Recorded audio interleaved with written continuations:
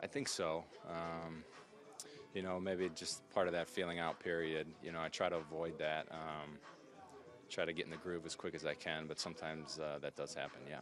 You've gotten some tough situations. What is it about your makeup that allows you to kind of appear unfazed regardless of the situation?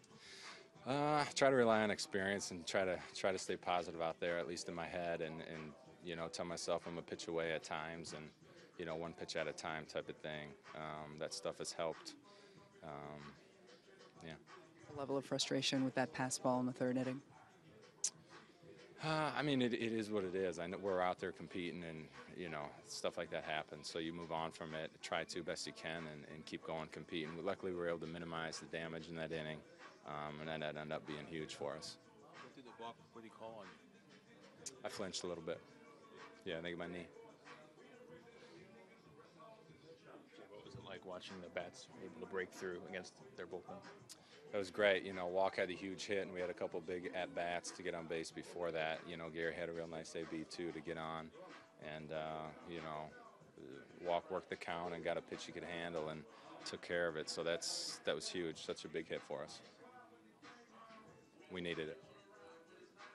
You faced Judge before. Did he kind of look like the same guy from you're watching him today? Yeah, he looked good, and I think even to his last debut I watched from in here, and kind of taking some pitches that are close and some breaking balls. It looks like he's recognizing stuff. So, it's impressive for just getting back.